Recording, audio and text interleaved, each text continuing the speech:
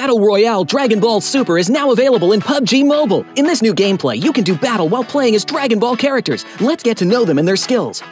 Son Goku's standard attack is a barrage of Kidan. Its damage output is reliable with an average rate of fire. It's crucial to find the right time to attack. In order to make this a bit easier, Son Goku's charged attack is a continuous ki blast, which can be charged up and fired to attack enemies. At the same time, Son Goku has a special movement skill, but this is great for mounting a surprise attack or to escape a dangerous situation. It can be stockpiled 3 times, allowing it to be used in quick succession. Get to know these moves and you'll be one step closer to victory. Similar to Goku, Vegeta's standard attack is also a barrage of Kidan. It has a faster rate of fire, but the Kidan travel a bit slower. It takes a bit of prediction to accurately hit enemies. However, Vegeta's charged attack fires a bunch of Kidan, which deals small area damage to the target. Vegeta charges up with energy when he hits enemies. Once fully charged, Vegeta can release all the stored energy at once to deal massive damage to an enemy.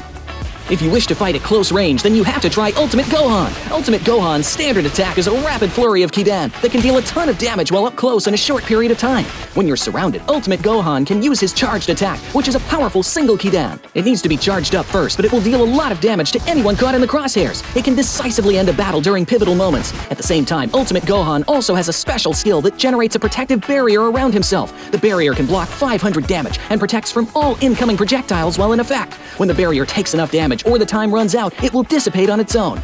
Piccolo's standard attack deals high sustained damage. Its damage even increases the more it hits in a row, which will really test your aim. Furthermore, Piccolo's charged attack can snipe enemies from a distance. He can zoom in for this powerful single-shot attack, leaving enemies with no place to hide. Even if you miss, it's no big deal. Piccolo's special skill is a powerful dash that can be used to close in on enemies, even those in the air.